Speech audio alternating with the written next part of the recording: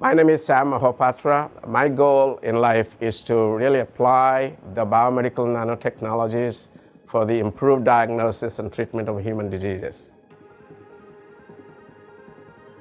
When it comes to my background, I think of India and I think of rural India.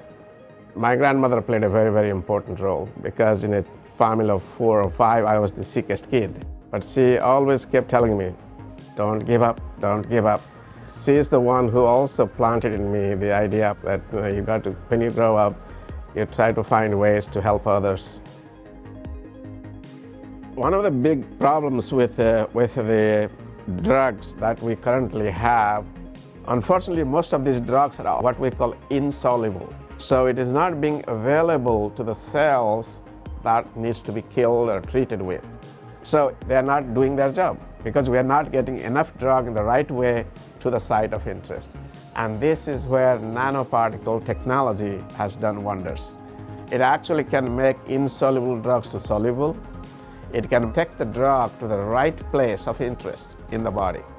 The investigator decides what he wants to treat, how he wants to treat it, how he can modify. So each nanoparticle you can build based on the needs.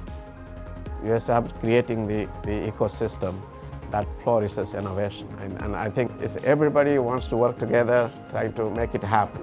And so if you have an idea, this is the place to make it happen.